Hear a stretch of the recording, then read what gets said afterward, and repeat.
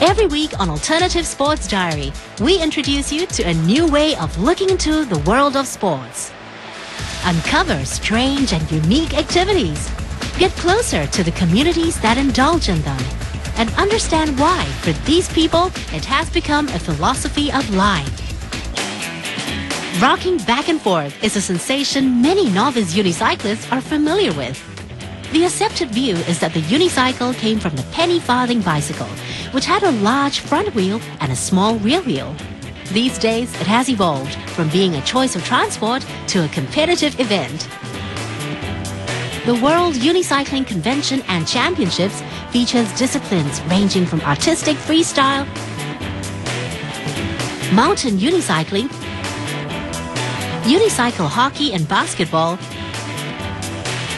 road racing, to track and field events. Feeding on the same type of adrenaline rush every Wednesday, the unicyclists are getting ready to rumble. Ice hockey sticks are used to place a tennis or street hockey ball into an ice hockey goal. At the beginning and after each goal, all players have to go to their own half. The game starts as soon as a player of the team in possession crosses the center line. After falling off, he or she has to mount at the same spot and, if necessary, move out of the way of play first. The upper end of the stick must always be covered with one hand to avoid injuries to other players.